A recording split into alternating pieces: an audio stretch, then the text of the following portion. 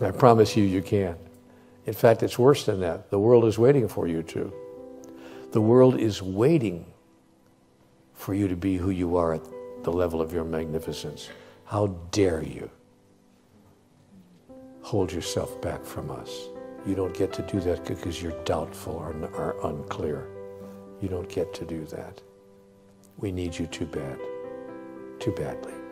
Step into the full beingness of who you are, and a way to translate that into a doing this activity will arise spontaneously. And when you get those offers to go and talk and those offers to be who you are at the next level, of course you say yes before they even finish the sentence. I'm there.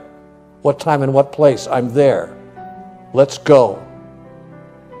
Because we need you. You don't get to hold yourself back from us. You simply don't get to do it.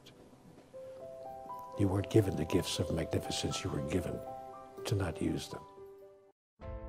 There is no excuse for not trying. Where you are right now doesn't have to determine where you'll end up. No one's written your destiny for you. You write your own destiny. You make your own future. The biggest war you're ever going through is right between your own ears. It's in your mind. We're all going through a war in our mind, and we have to callous our mind to fight that war and to win that war. I love the discipline part because, you know, people think you are just, you make something cool and you're supposed to be a success, but we put a lot of work into what we do, and a lot, it requires discipline. That's right. Because you can't just do whatever you want to do and think everything is going to come out 100%. It's not. You got to put that work into it. Well, they say luck is where opportunity meets preparation. That's right. It won't be easy. It will be hard because life is hard. That's what life is. And these challenges that you face, they're going to do their best to take you down.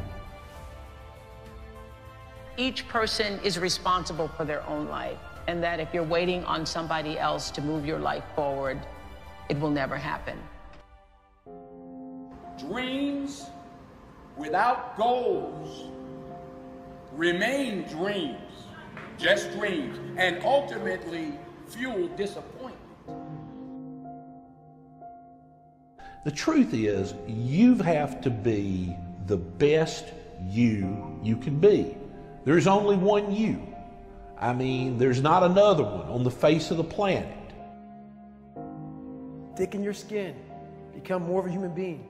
Don't be afraid of the reflection in the mirror, because that's all you can be afraid of. Once you overcome the reflection in the mirror, you've done it. It's about facing your fears. It takes discipline to face your fears so you can conquer them. Most of this generation quits the second they get talked to. You did this wrong, or they get yelled at. It's so easy to be great nowadays because everybody else is, most people are weak. This is a softened generation. So if you have any mental toughness, any ability, if you have any fraction of self-discipline, the ability to not want to do it but still do it. And that's what discipline is. Discipline means taking the hard road, the uphill road, to do what's right for yourself and for other people. Why are you here? What's your reason for being? Why do you get up in the morning? You have to know who you are and who you belong to.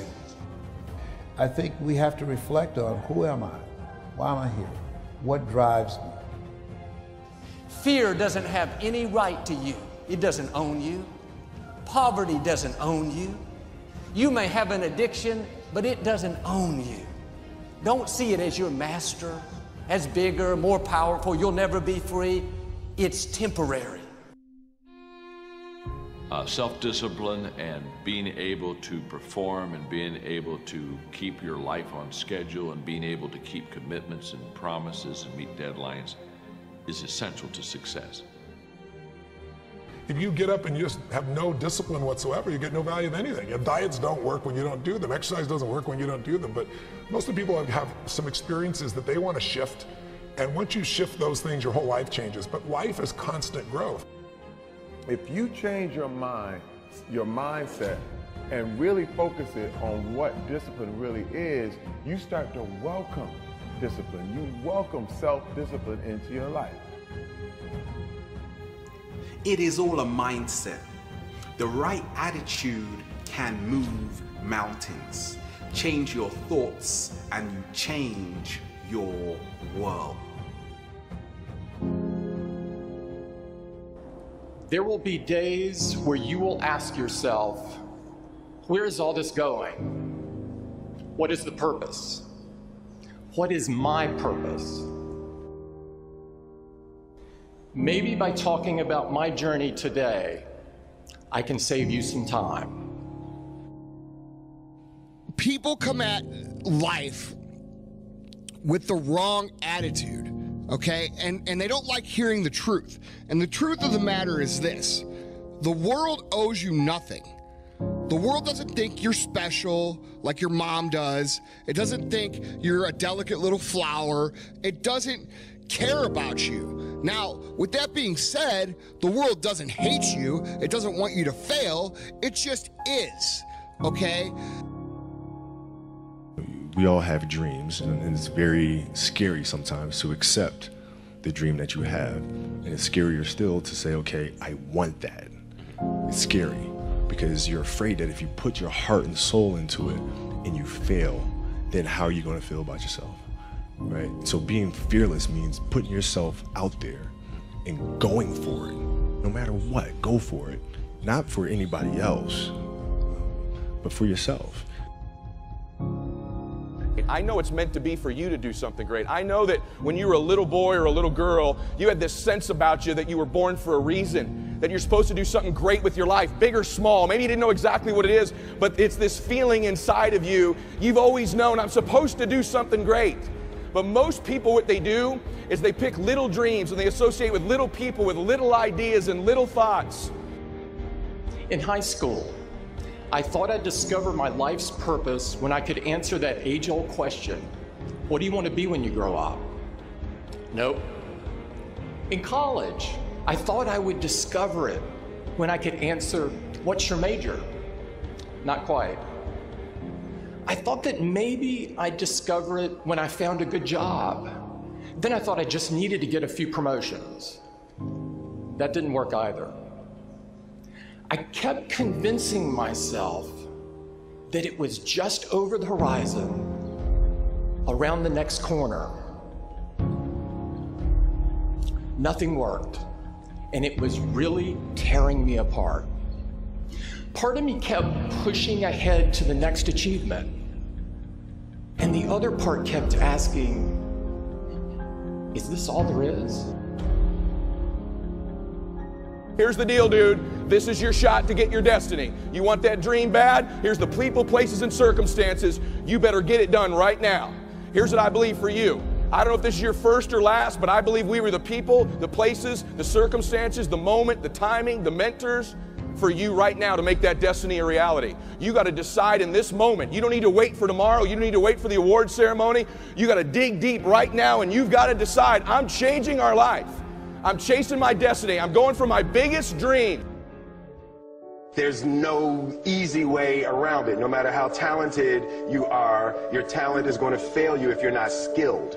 You know, if you don't study, if you don't work really hard and dedicate yourself to being better every single day. When you work towards something greater than yourself, you find meaning, you find purpose. I've never really viewed myself as particularly talented. Where I excel is ridiculous, sickening work ethic. You know, while the other guy's sleeping, I'm working. While the other guy's eating, I'm working. The greats do things when they don't always want to. And I think that's what separates good from great.